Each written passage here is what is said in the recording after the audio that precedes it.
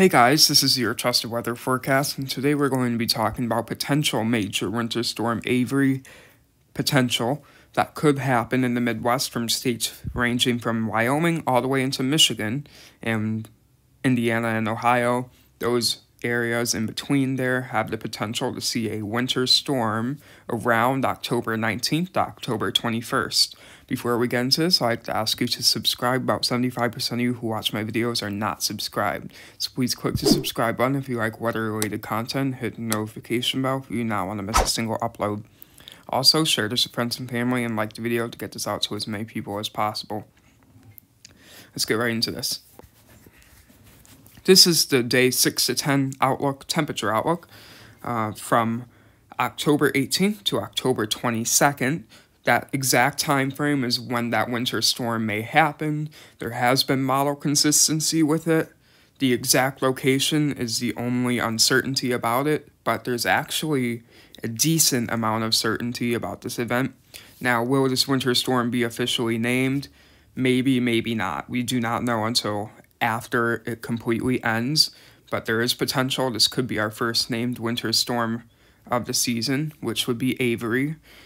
And you can see during the time frame of this winter storm, there is much below average temperatures expected in much of the Midwest, with an 80% chance to see below average temperatures in the Dakotas and Minnesota. If you are in the blue, the odds are you're going to see below average temperatures during this period. Same thing goes for the red, except with above average. This is the precipitation outlook for that same time frame, October 18th to October 22nd. You see there is above average precipitation in the regions that the snowstorm could happen in. The odds are if you are in the green, you might see above average precipitation. And if you are in the brown, the odds are you'll see below average precipitation. Going into the first model here, which is the GFS, the latest GFS run. The GFS has had the most consistency with the snowstorm somewhere. This is the latest run as of recording this video. You can see around 7 a.m. on October 18th, which is Sunday, October 18th, you see there is some snow ranging from Iowa into Nebraska. Move ahead 6 hours to the afternoon of October 18th. You see there is very heavy, very heavy snow in portions of Illinois, southern Wisconsin, eastern Iowa, along with rain in Missouri into Illinois, according to this model. This is very heavy snow where, if this becomes true, there are multiple scenarios that could happen. If this you are seeing right here were to come true, whiteout conditions are likely in the heaviest areas. And moving ahead into the evening of October 18th or so, the evening, light snow lingers behind the system while it transitions to rain over Michigan. And heavy rain continues into the next day there. This is total accumulated snowfall from the system, and all the snow would have fallen in a 12 to 18 hour period, that shows you how heavy the snow is. You see there are widespread amounts greater than 6 inches in portions of Iowa, northern Illinois, and southern Wisconsin, with localized amounts greater than 9 inches. This model has had consistency with a snowstorm happening. It does shift, like one model it would be in Illinois, one model it would be in Wisconsin, the other it would be in Michigan. There is enough certainty that a winter storm will probably happen during this time period, but the uncertainty is the exact location, which is why I'm going through 3 models with you today. The latest GDPS model run has the snowstorm arriving slightly earlier. In the very early morning hours of October 18th, you see snow going from southwestern Wisconsin into Nebraska, where there is heavy snow. Go a couple hours later to the afternoon of October 18th. Heavy snow transitions to Iowa into Wisconsin and portions of northwestern Illinois. Move ahead into the evening of October 18th. You see heavy snow continues in southeastern Wisconsin, northern Illinois, and Missouri, with some mix possible in central Missouri, according to this model, with rain in Michigan.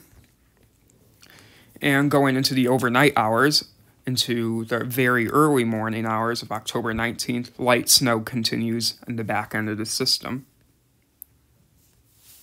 And moving ahead a little more, you see some lake effect snow happening in Michigan over there around the 20th.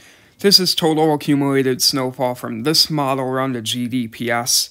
You see, once again, widespread amounts of greater than 6 inches going from Iowa, northern Illinois, into Wisconsin. And some of that lake effect snow in Michigan brings some totals above 6 inches as well. And you see there's a small corridor in that dark red there in southwestern Wisconsin that could be potential for greater than 1 foot of snow there. While I do believe that is unlikely, I wouldn't rule it out since this model is showing it. The ECMWF model, which is the last model I'm going to show you today, has the system much later.